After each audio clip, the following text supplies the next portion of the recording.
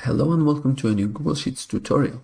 In Practical Sheets, today we are going to do a drop-down, but a very special drop-down. It is multiple selection drop-down. What do I mean? This is not an option in Google Sheets right now, but we're going to create the option with a bit of Google Apps script code.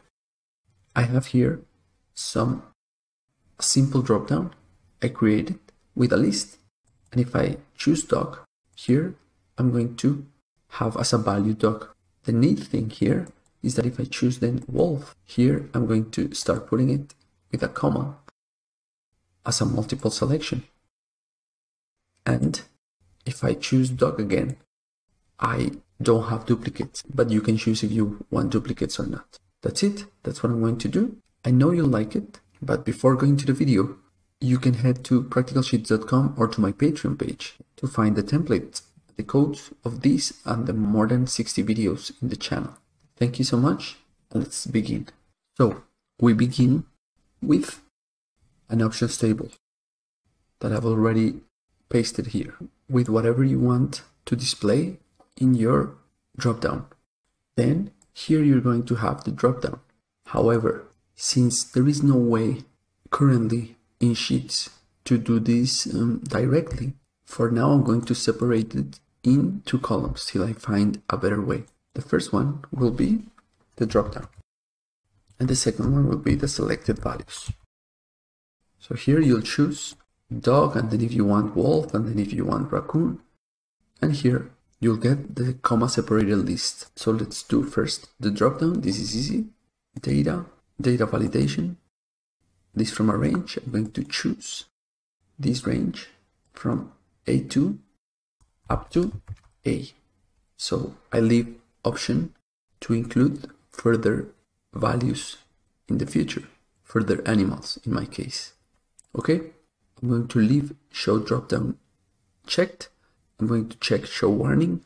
I'm going to save. Let's go to table and see this is working. Then I'm going to duplicate this up to the last row with Ctrl Shift down and then Ctrl D to duplicate it. Ctrl up to go to the second row, and this is where the fun is going to start. Going to extensions and AppScript. So the first thing I want is that when I select any value, then I'm going to paste it here. This is not so difficult. I'm just going to do first a multiple selection function, and I need to record in which cell the user has just typed something or selected something. For this, I'm going to go to my method getActiveRange, and I'm going to store it in a variable with the name you want, but I'm going to name it ActiveCell. Now I've already got the cell, but I need some information about the cell. Mainly, I need the column, the row, and the value, and also the sheet. Let's start with these three. So this is active column. Then I'm going to need active row. Then I'm going to need active sheet. So active column, I'm going to get it within my active cell with the method getColumn. The same for row, but with the method getRow. And active sheet will be active cell dot get sheet. Finally, I'm going to need the value.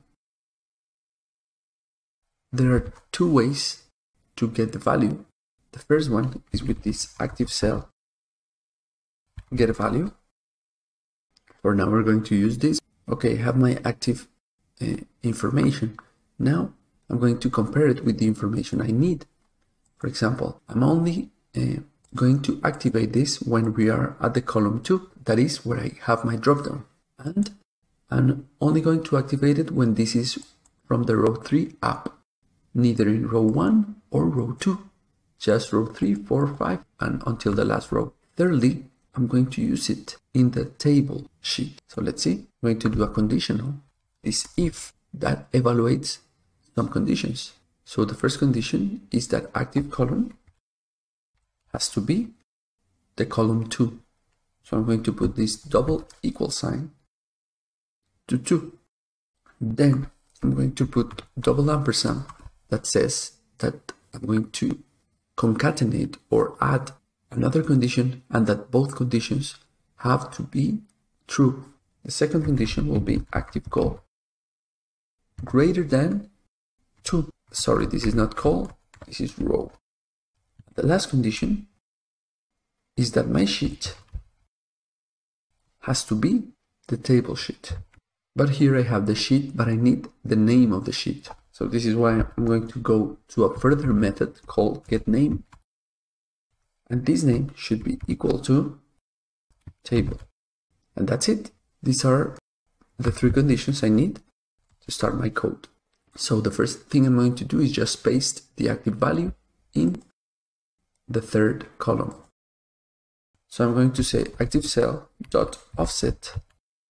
This method just moves the cell a number of columns to the right and a number of rows to down. What I want is that when I choose one, he goes 1 column to the right and that's it. So offset first needs the number of rows and then the number of columns. So I'm going to move 0 rows down and 1 column to the right. That's it. Now I'm going to set the value to this active value. Now I need this function to be activated on a simple trigger called onEdit. This will make it work once I select something or change something in a cell. Don't forget the parentheses, and that's it. I'm going to save and we're going to test it. Actually, first I'm going to change this name to. So let's test it. It's working. Excellent. Now the second thing I want is that when I choose another thing here, when I had cat and then I choose wolf, then I leave the cat that I had before. This is the whole trick of this video. So what I'm going to do is once I do this multiple selection, I need to take the value I had here and just add the new things. That's it. So I'm not only going to need the value of the active cell, but I'm going to need the value of this offset cell, this cell to the right.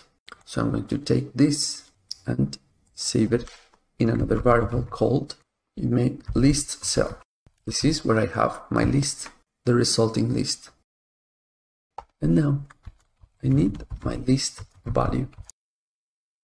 This will be list cell dot get value.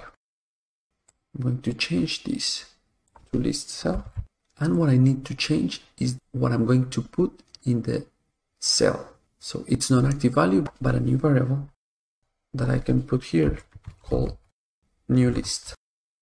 A new list is going to be the list value, that is what I already had here, plus the new one I just added or just selected. So plus, I'm going to put a comma and then add the active value. And here, I'm going just to put the new list. That's it. Let's save and let's try it. So for example, here I had dog, but if I choose cat, then it will just put the cat on top. And if I put wolf, then it's just going to put the wolf on top. And just like that. So let's try with another one. So actually, now I have a problem. Is that when this is empty and I add a new one, then it's going to put this comma before. Okay, so I can say that when this is empty, when this list value is empty, then I won't do this. I'm just going to put the active value. So let's do it here. If list value, it's empty, double equal sign and double quotation sign, then I'm going to set a value that it's not new list, but active value. This is when I start my list. Else, what we had. Okay, let's save. Let's try it one more time. Looks good. And if I select more things, then it works well. Now I have a second problem. Let's choose some things. What if I choose dog again? Then it'll put dog again. So you have two options, that you allow duplicates or you don't allow duplicates. If you don't allow duplicates, then we need to add a few lines to the code. So if you are going to allow, then this works perfectly and you can go. But if not, then what I'm going to do first is to look for my active value in my list value. Just check if this dog is already here. So I can do, let's call this double check or check for duplicates. And this will be list value dot index of. First, I can convert it to a string, make sure it's a string, and then index of, and let's look for my active value. If it finds something, then this is going to be a positive number, from 0 up to whatever, 0, 1, 2, 3, 4, 5. If not, it's going to return -1. Okay, so I can put another condition here, that if check for duplicates, it's greater than -1, then I'm not going to do anything. I can leave it like this and it'll work, I think. No. So better yet, I'm going to eliminate this else, delete it, put it here, and I'm going to say that if it is -1, if it didn't find anything, then we can go on. If not, well, you don't do anything. Let's save, and again. Let's delete this and start over again. Checking dog, then wolf. Then if I try to do cat again, it won't let me. If I try to do dog again, it won't let me. This is it. If you want to delete this, you just delete it. And then you can start over again.